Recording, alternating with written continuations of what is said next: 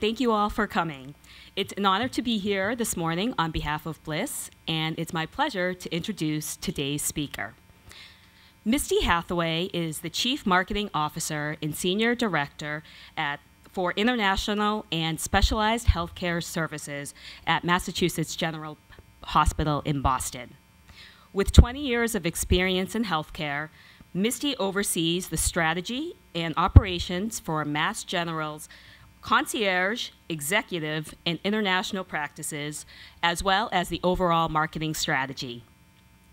Misty has a true passion for analytics and data, and her work has combined the development of sound strategies, creative and effective execution, a strong focus on experience, and quantifiable results. She served previously at the Mayo Clinic in Rochester, Minnesota, has worked in higher education at the University of Kentucky, and has even worked for the government in the U.S. Government Accountability Office. Please join me in welcoming Misty Hathaway.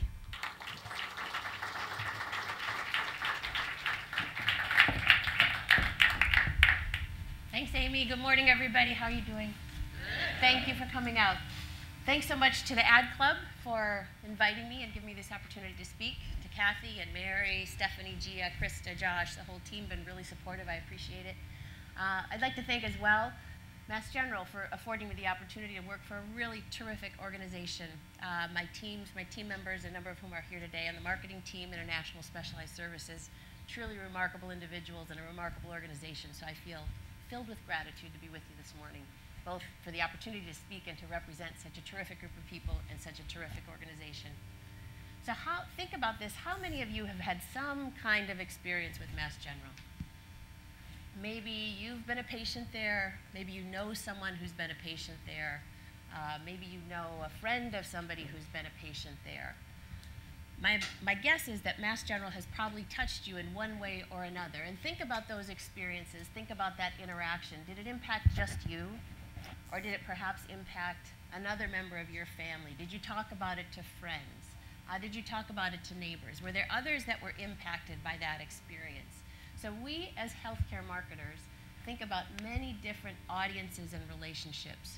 So not just the patient, of course, but the patient's family, maybe the patient's mother and father, maybe the patient's children, the patient's hometown physician or local physician who may have referred that patient to Mass General. So it's not just the individual customer or the patient who comes to us for care, but many other lives who are impacted by that experience in coming to Mass General.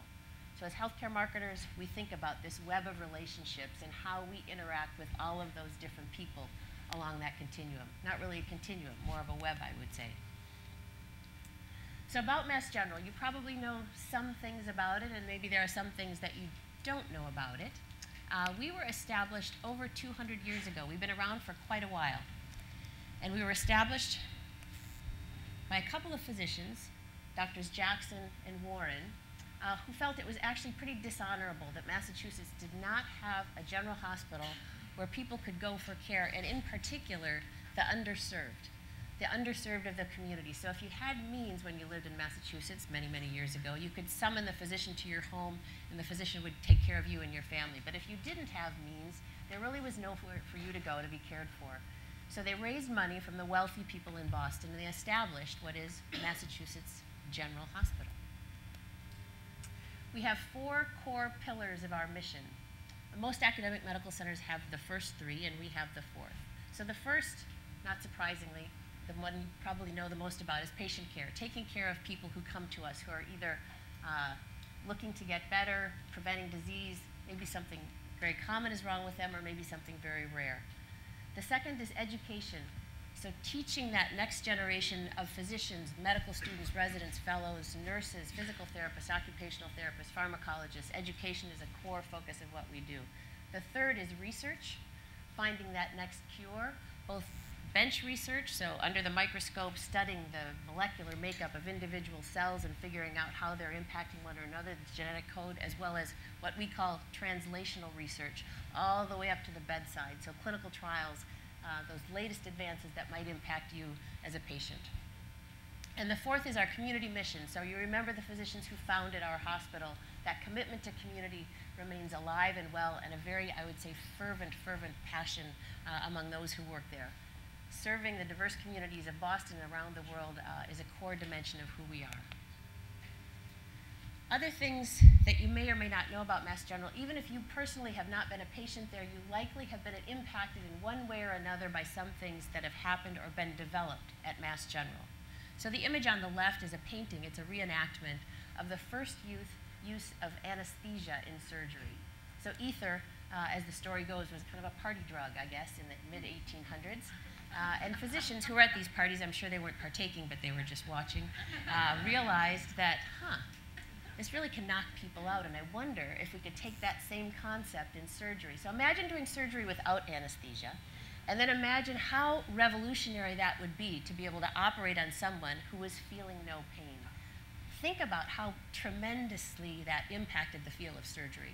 So the first operation under ether, as it turned out, was in our ether dome in the Bullfinch building at Mass General.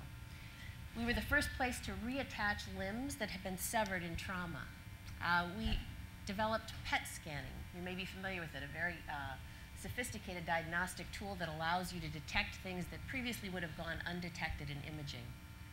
We invented the field of cardiology. Who would have thought of that? A gentleman by the name of Dr. Paul Dudley White in the 1920s and 30s rode his bicycle to work, published textbooks about the function of the heart, and he started the field of cardiology from a preventive perspective, thinking that we have to keep this beating organ strong. I think now sometimes we think of cardiology as treating people with advanced cardiac disease, but the field of cardiology was actually invented at Mass General with an orientation toward prevention. And Harvard Medical School grew up with Mass General. So some of you may recognize the Bullfinch building here in the right image, the left building. The building just to the right of it was the first building of Harvard Medical School, now of course over on the Longwood campus, but we continue to be the largest teaching hospital of Harvard Medical School. We also are every year honored to be named among the best hospitals in the United States by U.S. News and World Report, but we are the only hospital in the United States to receive honor roll recognition across all 16 specialties of medicine that are recognized by U.S. News. And what that means is that as a general hospital, we understand very well the confluence of diseases, comorbidities as we call them within medicine. So if you have diabetes, we also understand how that impacts your cardiac care. If you're diagnosed with cancer, we think carefully about how that impacts your cardiac condition or your mental health, your potential for depression, et cetera. So that confluence of all these different specialties of medicine coming together is what makes us really a tremendous general hospital. And then there's the two largest statistics, which make me, I think, probably most proud to work at Mass General. The image on the left is neuroimaging, as you might recognize. We have the largest hospital-based research program in the United States, and arguably, I would imagine, in the world, with nearly $1 billion a year in research funding. So what that means is a couple things. It means for our patients that when you come to Mass General, you are most likely to receive the most cutting-edge treatment, drug advances that are available to you in your field, because our physicians are practicing every day and collaborating with researchers on figuring out what is the next cure. It also means that the brightest minds in medicine are attracted to working at Mass General because they really enjoy and are stimulated being surrounded by spectacularly brilliant physicians, clinicians, scientists who are all kind of leaning in and leaning forward to find that next advance and next cure. The image on the right depicts the fact, maybe something that you didn't know, we have the largest hospital-based clinic for the homeless in the entire country. How many of you knew that about Mass General? I'm hoping some of my team raises their hand. They knew that, yeah. But a seemingly kind of contradictory combination of largest and first, but it's a dimension of Mass General that make me incredibly proud to work there. This combination of the brightest minds in medicine, but also the fact that commitment to serving the underserved attracts physicians, clinicians, people to work there with tremendously open hearts, who are confident that when they come to Mass General, their passion for serving the underserved will be nurtured and encouraged. So when I tell people what I do, I often get kind of a puzzled expression. What does a healthcare marketer do? Why would a hospital, and particularly a really well-reputed hospital, need marketing? And as my staff helped with this presentation, they put together this little GIF to say that maybe this is what we do all day. that confusion, I would say, is not limited to people outside of the hospital. It also is present among our colleagues within the organization. They kind of look at you, marketing? Why do we have marketing? Why do we need marketing? And I would say at most academic medical centers, this was consistent with my experience at Mayo Clinic, an academic medical center being one that has both teaching, education, and research. Why would we need marketing? We're incredibly well reputed, and we're working with people who have spent literally decades of their lives working tremendously hard at the finest institutions, graduating from medical school, residency, fellowship, publishing in advanced journals, conducting research every day. Marketing to them feels kind of a little bit kind of promoty, advertising, and maybe a little bit tawdry and tacky. And really the last thing that a Harvard professor of medicine wants to be is tacky or tawdry. So one of our jobs, we have kind of some important jobs, is to persuade these physicians that we get it. The most important thing that Mass General does is taking care of patients. This is Dr. Kumanzow, one of our neurosurgeons who recently had operated on Willie. This is his patient that he's speaking with, a spinal stenosis patient who actually came in the very next day for a photo shoot. But persuading our physician colleagues that we get it, what they're doing, complex neurosurgery, complex cardiac surgery, highly advanced cancer care, research in neurological conditions, that's the most important thing that Mass General does, taking care of the underserved. But our job is to shine the light on that tremendous work that they're doing. The second thing that we have to do is to bring our best game to the table. So we work with individuals like Dr. Kristen Hung in obstetrics, who is a gynecological surgeon specializing in pelvic floor surgery. Or Dr. Leslie Bakri, a neurosurgeon who specializes in endovascular care in stroke patients. Or Dr. Arij Al-Mashari, who leads our bone marrow transplant group within the Cancer Center. These are people who are incredibly skilled, at the top of their games. We need to bring our very best game to them as well.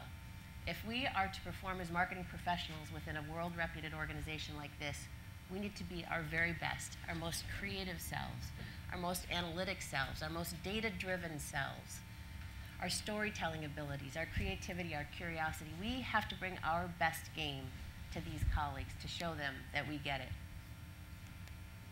And our third job is to recognize that healthcare is a team sport. Conducting a complex surgery, conducting a highly complicated research initiative, finding that next cure, treating a cancer patient, treating patients who come in every day through the emergency room requires not just one, not just two, but many, many people. And it can be thrilling and invigorating and really exciting when that patient travels from a distance, doesn't know what's wrong with them, and Mass General identifies the diagnosis and actually finds the treatment and the cure. It can also, on the flip side of that, be pretty devastating when that patient arrives so far along in their disease state that there's really nothing that we can do. Or when the surgery doesn't go quite as well as expected and the patient dies. Those things happen, sadly, every day. There are stories of joy and thrill and excitement, and when we have the opportunity to interview that ALS researcher who's going to find the cure to ALS in her lifetime, it's a tremendously invigorating experience. When we're interviewing the physician whose patient just the previous day had died on the operating table because something went not quite right and that a patient had been so sick before they arrived and we conducted that highly risky surgery, we also have to demonstrate to that individual that we care and we understand and we recognize what's going on in their lives. And that when we walk through the hall in our hospital, we have our heads up and we're looking at people and we're engaging them and we're smiling and we're recognizing that you are in a pretty sacred place. So as a healthcare marketer working within that environment, that's a really important dimension of what we do, is understanding the true work of the hospital and developing that camaraderie. So challenges and opportunities as in healthcare marketing overall and at Mass General in particular, our brand. So Massachusetts General Hospital, it describes beautifully who we are and what we do, but it's a lot of letters, it's a long word, it's many long words, and what do we human beings do when there are lots of really long names? We create shortcuts, right? We give it nicknames. We call it MGH, or we call it Mass General, or it's kind of fingers on a blackboard for some of us, we call it Mass Gen, or the General. All kinds of ways to kind of reduce that need to say the full Massachusetts General Hospital. So one of the things that we've been thinking about a lot in marketing is how can we present a more clear sense of ourselves to the marketplace? What we've done over the years is kind of chopped that brand up into many little pieces and shown ourselves, as many of these examples here, in a variety of different ways, which is arguably okay, but it doesn't really present a very coherent sense. And if you've ever walked through Mass General, you don't always know, things don't always look terribly coherent, I would say. There's different colors, there's different signs, there's different words. So we're thinking about simplifying. The other contributing factor to some messiness in our brand is our relationship with Harvard, which is terrific. You really can't beat the brand of Harvard Medical School or Harvard University. But when our physicians are published or quoted in the media, not surprisingly often, the media will refer to them as Harvard professors and won't mention Mass General. Or when they're publishing in Science or Nature or any of these tremendous journals, they're often referred to, they'll use their Harvard title. So that further kind of blurs the line of and the definition of who we are. And then in addition, there's Partners Healthcare, which is our parent organization that we established with Brigham Health about 20 years ago and currently comprises close to 20 different member entities. And I would say that most people in the Boston area or New England couldn't tell you which hospitals or clinics are part of Partners Healthcare. And I would tell you probably that maybe only about 1% of our employees could tell you which partners or clinics are part of Partners Hospital or Partners Healthcare. This is the back of a t-shirt that a man who worked at Partners created for the Pride Parade a couple of months ago. And so terrific initiative. They were having a float and they wanted all the Partners participants to wear this great t-shirt. Well, kind of ridiculous that they had to get 15 different approvals for logo use to generate the t-shirt. I mean, there's got to be a better way. So a lot of, I'd say, brand confusion, brand dilution. We're not optimizing our market presence with our brand. And while that's not the most important thing, which we all know, the most important thing is caring for patients, I think if we were to achieve better clarity with our brand presence, we likely would also simultaneously inspire a more integrated patient experience. If all of our employees understood what is our exact relationship with all these different partners entities, we share the same medical record, we don't do a good job yet of clean handoffs from one organization to another. We're striving to that and we're building toward that, but I think the brand and clarification of the brand will help with that. As part of our brand work, we're also have spent a good deal of time studying what really differentiates Mass General from other organizations. There's lots of tremendous academic medical centers out there, and actually, in fact, in Boston, there are a lot of really tremendous hospitals. So what makes Mass General different? This place that attracts the brightest minds in medicine and combines that remarkable intellect with this open-hearted, kind of all-in passion for taking care of everyone who needs us. Some patients who are tremendously wealthy, but most aren't. Some who live in really large, fancy homes, and some who live on the streets. Some who speak English, but 35% of the people who walk through our doors don't. Many from Massachusetts, but also from every state, 50 states within the United States and 140 countries around the world. So how do we tell the story of who we are, this tremendous organization located in Boston, in this life sciences hub, arguably of the entire world, surrounded by academia, surrounded by all of you, by the brilliance, the vibrancy of Boston, pharma, biotech, all here in one place. How do we depict that in images, in colors, in tone, in words? It's the kind of work that all of you do, but we're spending quite a bit of time thinking about our brand and our brand presence and how we communicate that in the best possible way. Different people who come to us from different places who are doing different things within the hospital. We're also pushing ourselves to think about how we tell stories. And one of those stories is about Alejandro, who was a trauma survivor. He arrived in our emergency room at about 2 in the morning, a gunshot wound victim, and the gunshot was just beneath his heart. So it had penetrated his thoracic cavity. He was given about a 20% chance of living. Because of that wound, was so close to the heart, tremendous bleeding.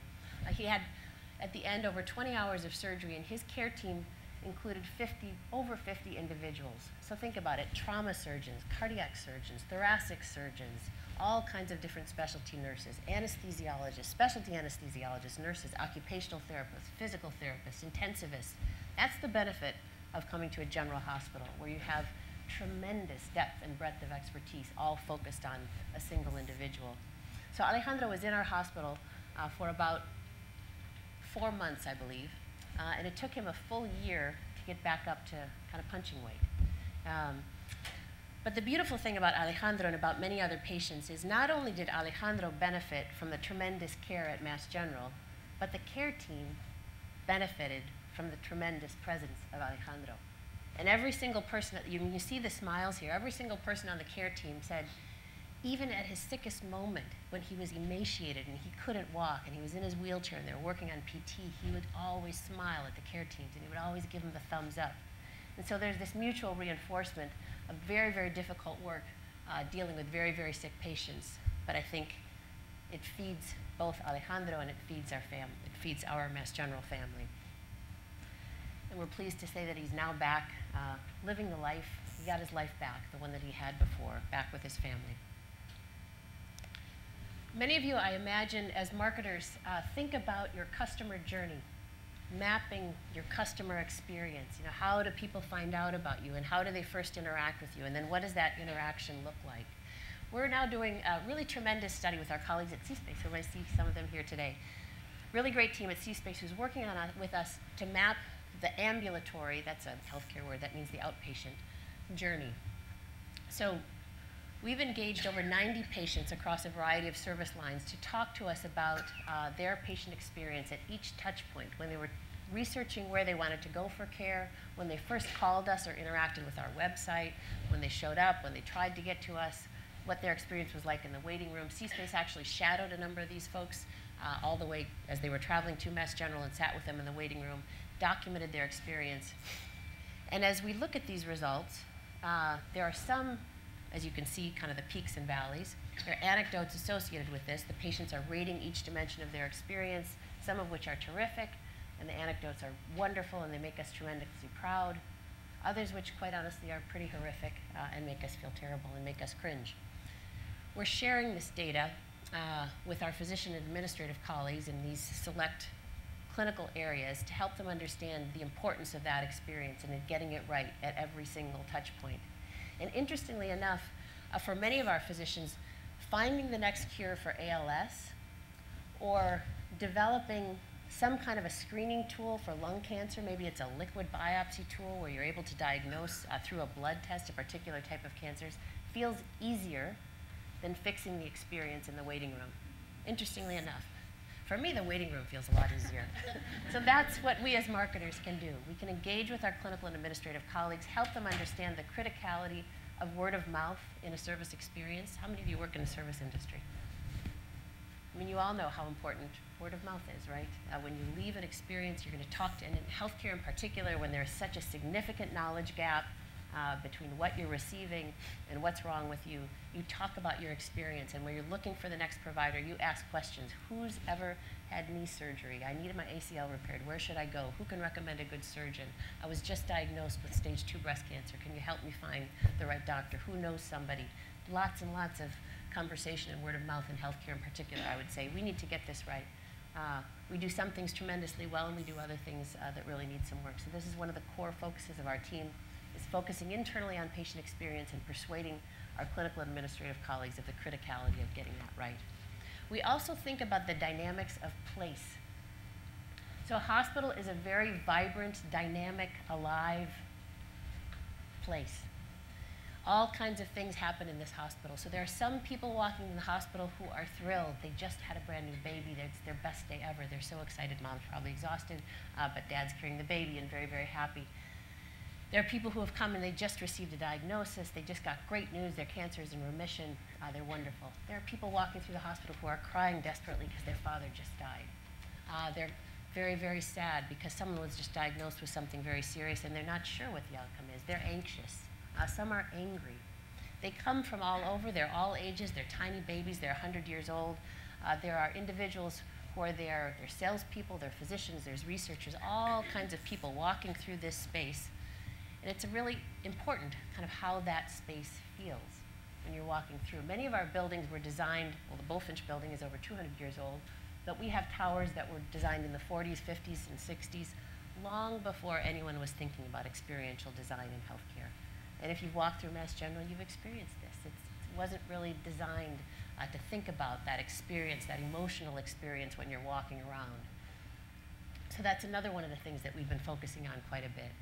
As we're designing new spaces and as we're renovating old spaces, which are very expensive, of course, you'd love to retrofit everything, but some of the spaces just have to exist as they were in the 40s and 50s. But as we're redesigning, helping our colleagues in facilities, architectural, building planning, think about how you're building that space conveying healing, peace, a sense of a sacred healing space. Is it open? Is it full of light? Is it hopeful? Is it peaceful? Is it too noisy? All those kinds of things, again, that in the 40s and 50s weren't really on people's minds, but certainly are right now, aren't they? When you walk into a restaurant or a hotel or a hospital, I would say, or a clinic, how does that make you feel? Another of the jobs that we have as healthcare marketers is contributing to the experience and helping our colleagues think about space and spatial design. These are some examples that make me cringe a bit, but that I've taken upon myself to share with leadership at some of the ways we're not doing such a good job in space. So if you look at the one with the red bloody hand, it just doesn't feel quite right to have a red bloody hand in a hospital cafeteria saying, "Stop, please don't open this cabinet." Or somebody falling to prevent slips and falls. There's got to be a better visual way to depict that. Or the one on the right, which is a map of our campus, and you see them all over the place. It's telling people that they shouldn't smoke. And I'm sure in 2011, when this thing was designed, it was clever to don't smoke here. But there are buildings. There's a building, the Lunder Building, which was completed in 2011. On this map, it says building under construction. So it gives you a flavor for how long this poster has been up in our campus. But these are the kinds of things that we're paying attention to, and we're pointing out that we need to think much more carefully about how the space feels and the experience of the environment. A quick case study for you. So as Amy mentioned when she introduced me, I play a couple roles at Mass General. I'm the Chief Marketing Officer, but I also lead a tremendous department called International and Specialized Services. And when I first started, one of our tasks was to launch concierge medicine. Anybody know? Anybody heard of concierge medicine? Do you know what it is? So in most primary care, concierge medicine is an offering, a primary care offering. So most primary care physicians have in their panels, that is to say the cohort of people that they're responsible for, anywhere between 1,200 and 3,200 patients. Those are the number of lives of people that they see periodically and respond to phone calls, et cetera. In a concierge medicine practice, the panel size is much smaller. So in our practice, it's about 300 people. And it means that people who are members of our concierge practice have 24/7 access, direct access, telephonic and email to their physicians. They pay an annual membership fee to be part of that. And the benefit is that they have that very close relationship with their physician who has a much greater kind of mind share for each individual patient, can manage all of their specialty work, is much more available to answer phone calls, et cetera. So it's a very high-touch model of medicine. So we had a couple of challenges and a couple of great opportunities. One challenge, surprisingly, our biggest challenge was internal. So I talked to you a little bit about the culture of Mass General and that serving the underserved and this fervent commitment we are Massachusetts General Hospital. We were established for the poor, and this is what we do. We take care of anybody regardless of ability to pay. So many of our physicians felt kind of affronted. They were offended, actually, by the fact that we would consider offering what they perceived to be two-tiered medicine. Like, that's just so not Mass General. You can't pay to get better service at our hospital. So it took quite a few kind of small group meetings to help them understand that this is a small cohort of patients. They weren't going to jump the queue for specialty access. They weren't going to jump the queue in the emergency room. But we were creating a model that would generate margin to fund parts of the hospital that would go otherwise underfunded. We call this the Robin Hood practice. And it's a tremendous offering for the people who are part of it. It's growing at a pretty rapid rate. We're adding about 20 to 30 new members a month. We recruited our 4th physician. But our second challenge in this was designing the space, which was a really fun opportunity. And thinking about how do we design space in such a way that is welcoming, that leverages the natural light. It's on the 10th floor. All of the practice rooms are on the perimeter, the physician rooms. They're designed kind of in a conjoined flow so that you never really have to kind of walk in the wrong direction from one space to another. A lot of natural light, greenery, designed in a way to make that experience very welcoming. And another thing that we did in this practice was we hired a different type of individual. So we recruited from the luxury hotel industry our guest services manager, Eric was here today, who is currently our director of operations. He had no experience in healthcare, but he had a lot of fantastic experience in the service industry, in delivering that high-touch, expecting very, very high-touch, outstanding customer service at every single touch point, and recruited and trained a team that was delivering that same kind of experience. So we've had really nice success with this practice. The marketing has been very quiet, intentionally, mostly digital, but highly successful, and things are going well. Some other initiatives, just like in the work that you all do, you try to think about how do you bring to life the stories of the kinds of things that your organizations are best at. How do you tell those stories? One really important audience for us externally are referring physicians or case managers or nurse practitioners who work outside of Mass General but might refer us a patient. They might refer us a highly qualified medical student. They might collaborate with us on research. They're really, really important colleagues. So our digital team developed a fantastic content hub of information filled with information, kind of the latest advances in medicine. It's called Advances in Motion, across different disease states and clinical areas. So there are nuggets of stories about the latest research, clinical innovations, there's images. We engage a bunch of science writers who curate the content and produce nuggets of either written or video content. So some surprises with this, actually. We designed this for that particular external audience to talk about what we do. We've learned a couple of things. One is that this is tremendously popular inside the organization, which makes sense. We just had never really thought about it. Mass General docs feel very proud to learn about their colleagues who just published something in Nature, and to learn about it here in an easy to digest kind of quick format, quick snippet. But the other thing that really surprised us is that patients are gobbling up this information, and not always the patients that you would think.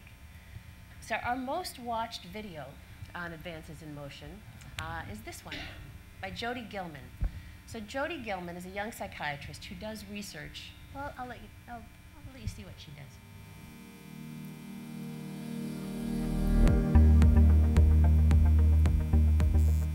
As legalization progresses throughout the United States, this has become a very important issue to study. And believe it or not, there's not a whole lot of research on the effects of cannabis on the brain. It simply wasn't a priority until recently. So what we're doing is batteries of cognitive testing and MRI scans and functional MRI scans to try to understand the cognitive impact of marijuana use, as well as its effects on the function and the structure of the brain. One of the most well-replicated findings in the cannabis literature are the effects of cannabis on memory. So if you are a frequent cannabis user and you've smoked for a long time, you'll have memory problems.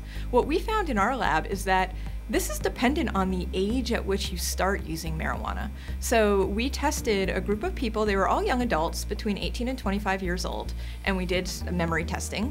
And we found that the students who started using marijuana later, so 17, 18 years old plus, didn't really show the decline in memory performance. But the students who started using at age 14 or 15 showed a remarkable decline in memory. So we don't know if these memory decrements are pre-existing cannabis use, if they were there before they started using cannabis, and that's why they gravitated towards cannabis in the first place, because they had underlying vulnerabilities. But something that we have found, and that's been robustly replicated in the literature, is that the earlier you start using cannabis, the worse your outcomes will be. We're also doing studies in local high schools. So we go into high schools and we test kids, and we're looking at frequent marijuana users and how they learn. And what we find is that if they stop using cannabis, which is part of the paradigm of the study, they learn better immediately, within a week of stopping. And that's been really surprising to us, and I think it conveys an important public health message as well. There's a really strong link between cannabis use and psychosis, schizophrenia, and other psychotic disorders. So we're very concerned about the comorbidity of cannabis use and these other psychiatric diagnoses. So I bring my background in psychology to these studies to try to understand the intersection of cannabis use and disorders such as anxiety and depression. People might think that cannabis helps with their depression, but what we see is that people have worse symptoms when they use cannabis. And that's something that hasn't been studied very well, and we're one of the first groups to study it empirically. It's our hope that the research that we're doing at the Center for Addiction Medicine could someday be translated into the clinical realm, so that what we find out about how cannabis affects the brain, how alcohol affects the brain, could someday be useful to clinicians treating these disorders. So that happens to be our most watched video on advances in motion. And it's being watched not just by psychiatrists and psychologists, but the people who are watching it the most are young men between the ages of 18 and 25. Something we didn't create this video for young men between the ages of 18 and 25, but actually are quite pleased that young men who are searching on YouTube for the effects of pot on the young brain are finding this video and watching it and learning it. This kind of research was not possible a few years ago when pot was illegal, but once it was legalized here, now we can conduct these types of studies and learn quite a bit. I'll brag a little bit on our Department of Psychiatry. Mass General's Department of Psychiatry is the second largest department in the entire hospital. We have 750 mental health professionals, which is highly unusual for an academic medical center, at the forefront of studying the relationship between mental health disorders and other disorders that people are experiencing. So remarkable. Anyway, a very unexpected application of content that we had created. Unexpected and welcome. The other treatment, or the other content type that we've been experiencing with our podcasts, and one of my pet projects actually is the podcast Charged. Grew up kind of as a skunkworks project, actually in my living room. We were compelled and recognized that many of the voices that were quoted in the media on healthcare expertise were male, and we felt that the public was being underserved by not hearing from a tremendous amount of expertise based at Mass General. So we launched Charge, that features the leading female voices in healthcare, really, really tremendous stories, and we've now had tens of thousands of downloads. 48 states, 61 countries, people are listening to this content. Medical students across the country, we even had a medical educator in Montana send us a thank you note because she's using it as she trains her nurses and nurse practitioners. Stories like that of Marcela del Carmen, who's our chief medical officer. She's from Nicaragua. She's about this tall. She was mistaken when she entered a patient's room. The patient's husband mistook her for the custodian and asked her to leave the room, please. He was waiting for the surgeon.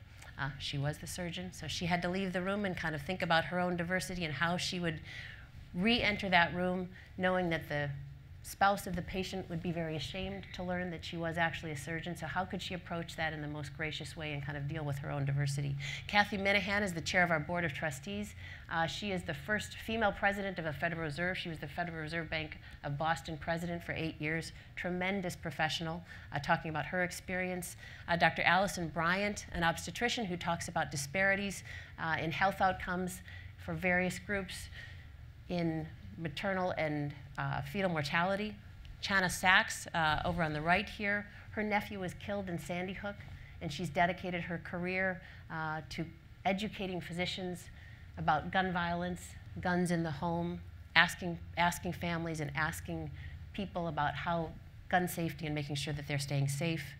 Dr. Fatima Cody Stanford, down on the bottom, you may have heard her story. She was a physician on a Delta Airlines flight and was asked not once, not twice, but 3 times when she was coming to the aid of a passenger on the plane whether she was really a physician. They asked to see her credentials, presumably because she was female and black. And Dr. Frances Hayes, who started our transgender clinic. Tremendous expertise, tremendous stories. We've had a lot of fun with getting this content out there. We speak to audiences around the world. The other hat that I wear is in international marketing. Patients from around the world, and when you think about how you talk to patients in these countries, health systems are different, how they make health decisions are different, their health diseases are different. So we've got language, culture, all kinds of issues as we think about how we approach countries around the world. This is a sponsorship that we did in Bermuda, sponsored a couple disabled athletes. The World Triathlon Championship was in Bermuda a few months ago, and there were a couple of athletes who otherwise would not have been able to participate. So we afforded some dollars to sponsor those athletes and participate in that triathlon and give them the chance to compete. We work very closely with a hospital outside of China. We've had about a 7-year relationship with Jiahui International Hospital. We've worked with them on things like facility design, training their nurses, hiring their physicians, protocols in cancer and other kinds of treatments, an advisory relationship, so very careful thinking about how they can use our name, the branding relationship there. different ways that we interact with the Chinese marketplace. The image on the right here is our Weibo account, a social media platform within China. So different ways of telling the Mass General story in different parts of the world. A couple more examples at the end here as I wrap up, just about how healthcare marketing is different, perhaps, from the kind of marketing that you do. So one way in particular, HIPAA. How many of you have heard of HIPAA? Oh, I'm impressed. That's great. The Health Insurance Portability and Accountability Act of '96 that was designed to keep your health information safe and secure. But what that means for us as marketers is that we are appropriately quite limited as to what we can do with information about our patients. So, of course, if you buy shoes from a shoe vendor or a department store, they can turn around and try and sell you belts and suits to go with those shoes, or they can take your information and feed it into a database and understand what other type of information or what other type of products do you like to buy, or they might even be able to share that information with others who can then sell you similar shoes or other types of shoes. We're very appropriately limited from doing that type of thing, but it does kind of change the game for us as healthcare marketers in terms of how much we can kind of dig deep into our customers and serve them up information that we think is appropriate. The other, I think, is not just what we can't do, but what should or shouldn't we do. How many of you, does any of you remember this story of Target, 2012, where, so data analysts at Target, big data and all digital platforms, of course, are kind of a dream for healthcare marketers like us who love puzzles, right? You love studying the patterns of who's buying what. And there's more and more data out there to help us do this. And the game can be pretty fun. So there were analysts at Target who had developed algorithms around purchase products and purchase decisions. And so they were able to predict, you know, if customer A bought 1, 2, 3, 4, 5 different products over the course of 3 weeks, it was pretty sure that the next time that he came in, he would buy products 6, 7, and 8. So one of those algorithms related to pregnancy. So if a customer came in and bought 1, 2, 3, 4, 5 types of products, they were 99% sure that that woman was pregnant and would be back again to buy things for her baby. So what they did, clever, right? They turned these data over to their promotional colleagues who developed a packet full of coupons to mail to the customer's home to say, congratulations on your new baby. Here's some things to think about buying. But just because you can do that, so think about that. What if she had miscarried between the time that she bought those first things and when she got that pack of coupons? Or what if she hadn't told her partner that she was pregnant? What if she decided she really wasn't sure if she was going to complete the pregnancy? And in this case, it was a young teenage woman living at home with her parents. Her father didn't know she was pregnant. And her father reached out to Target very angrily and said, how dare you mail these things to my daughter? For heaven's sake, she's in high school. As it turned out, she was pregnant. And that's how the dad found out. So just because we can do things with data, I probably could buy lists of people who are searching on depression, or who are making searches around cancer diagnoses. Or we could retarget people who are clicking on our ads for disease-specific conditions, and we could retarget them with even more precise content relating to their condition. But we, as marketers, we think very carefully, and I ask my team, anytime we're thinking of retargeting, to kind of put through a number of stress tests. How would that feel to you as a consumer? Is that appropriate? Are we crossing the line? Are we, the trust and the confidence that you place in your potential or existing healthcare provider is sacred, right? I mean, you take that relationship very seriously. And if we cross the line and provide you information that makes it look like we know more about you than we do, I think that's inappropriate. So it's both how we're regulated, but I think also how we determine whether it's appropriate to engage the tools that are at our disposal, because I do feel that healthcare is a bit different. So I'm going to end with one final story and then would welcome any of your questions. And I'm going to tell you a story about Jalen, which is a story that we absolutely love. Jalen is a young boy who was diagnosed in a very unexpected way with adrenoleukodystrophy. I don't know if you've heard of it, ALD, quite rare.